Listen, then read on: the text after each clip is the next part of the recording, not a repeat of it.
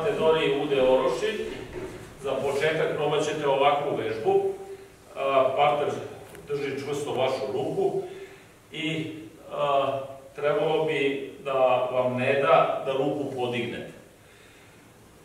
Ovako ne možete da je podignete, ali pošto se njegovi prsti zamotavaju, tok je ovakav, zamotavaju se oko vaše šake, ako vašim malim prstom uđete u taj tok, koliko god on to čvrsto drži još jače, ovo je veoma lako da uradite. Probat ćete da li možete veoma lako da uradite ovakav pokret kada vas drži. Šta će vam ovakav pokret? Ideja je, ako je on već uhvatio ruku, da je skloni i eventualno da udarite u drugu ruku. Sećate se, u ovom položaju ne bi trebalo da može da vas skloni, a kad zamahne, trebalo bi brže zamahne. Ovde drži čvršće, a brže zamahne. Razumete, trebalo bi da možete da se zaštitite tom ruku. Probajte. Za sad zaboravite onu ruku, ona nije više bitna. Kada uradite ovo, probajte da zadržite ruku, lakat i sve ovako, kao da držite tepsiju sa nečeg i kukom ti probaj da ne daš, a vi kukom probajte da izvučete partnera da on krene na tamo. Znači, hoću da uradite ovo, da uradite ovo. Bez obzira koliko je težak partner, trebalo bi da u ovom položaju možete da povedete partnera tamo. Probajte. Pogledajte, ako držite ovako, njegovi prsti se opet zatvaraju ovako.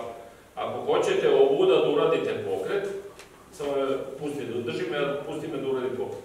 Ako hoćete da uradite ovakav pokret, to je nemoguće. Zašto? Zato što ovo seče ovo. I tu nastaje sukob.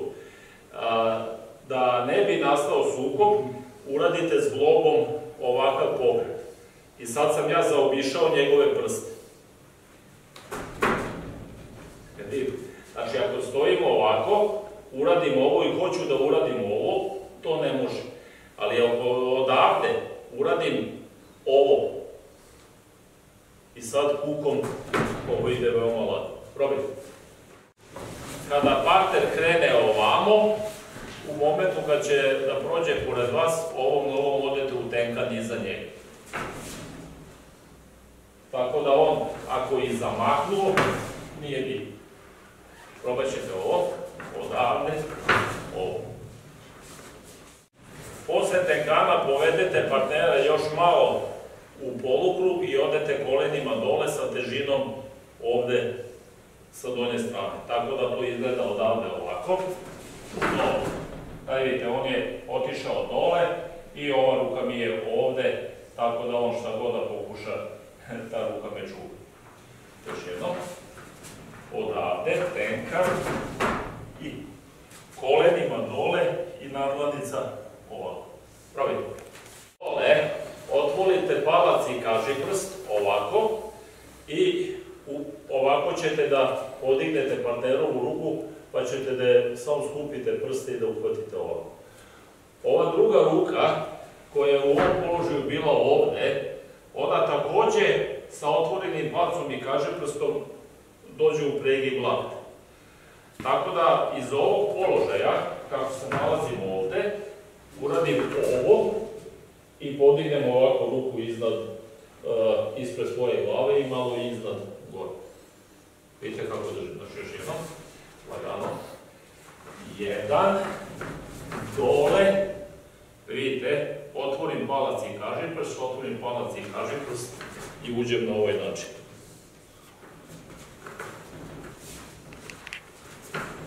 Dole, vidite, ja sam nalazim na bezbednoj poziciji, ne stojim ovde. On ovde, ako hoće da krene u mene, ne može. Ako hoće da ustane, kad ustane, nije bitno koja je tehnika i tako da ona ruka je daleko. Jedan, dva i sad je ovo tri ovde. Znači krenite ovom nogom ovde i ovako tri. Ovo rame i ova ruka je za sad tamo. Probajte vezati. Ruke vam stoje tako da su vam glavnovi okrenuti jedan ka drugom. Sada prođete Idete tako da nogom odete iza partnera, ovde iza. Zatim ovu nogu izvučem iza, a ovo spustimo ovako dole. Još jednom. 1, vidite, 2, probajte. Kada prođete ovamo i krenete ovamo, partnera spuštate kolenima, a ruku izvlačite vašim kukom i vašim rukama u smeru gde njegova ruka pokazuje.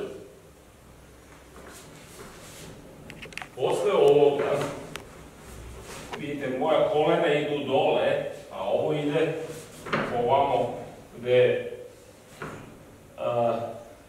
pokazuje njegova ruka. Ovde, ovo držim malo gore, a ovo držim malo dole. Tako da on ako proba da ustane ili da ide negde ili tako negde, u ovom momentu to ne može da uradi.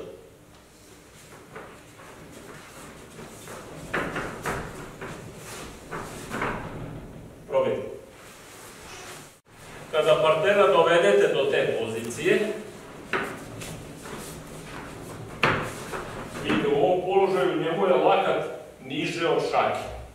Sada, odavde uradite ovo, a njegovu šaku terate ka njegovoj glavi tako da se njegov lakat savije.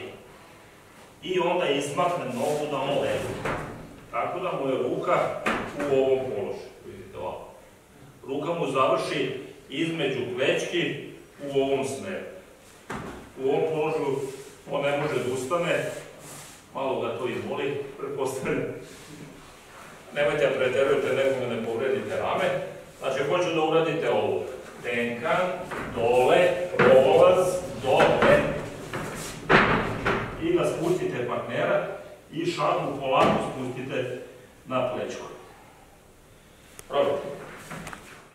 Ako ste uspeli partnera da dovedete do ove pozicije i da mu stoji ovako, ovu nogu stavite iznad ramena da ne može da ide unapred. Ovom nogom uhvatite ovako i sad ga nogama držite ovako. Znači, kako ste spustili ovo ovako, ovo maksimalno dovučete do tamo. Prvo stanete napred da ne može da ustane unapred. Onda ovu nogu privučete ovako i ustajete sa sve, držite nogama. Probajte, ustaneš? Sad ne može. Probajte. Vaša ruka i njegova šaka ne idu na njegovu plećku. Jer ako ide ovamo, on počinje da se izvrće. Ili može i na drugu stranu da se izvrće. Vidite. Njegova šaka ide tačno između njegovih plećki. Ide ovde. I to morate da gurnete maksimalno da se zategne da on osjeća polugu. I tek onda, kad on osjeća polugu, nekad je to ovde, on ovde ne osjeća ništa. Ja sad ako stanem ovako, on ode. Morate ovo da oterate tamo. Ovo je sad maksimalno. Preko toga bi mu verovatno puklo nešto. Ne bi trebalo to da radite. Stavite ovako nogu, stavite drugu nogu i ispravite se. Možda ima još nekog od napada. Probajte.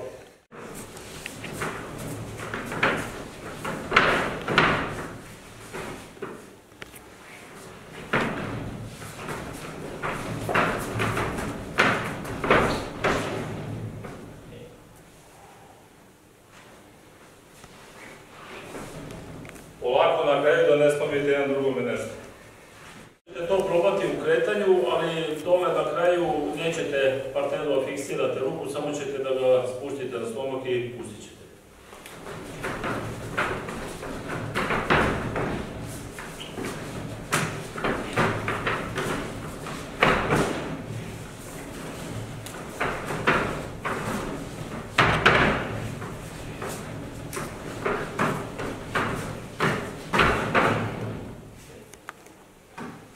Probajte.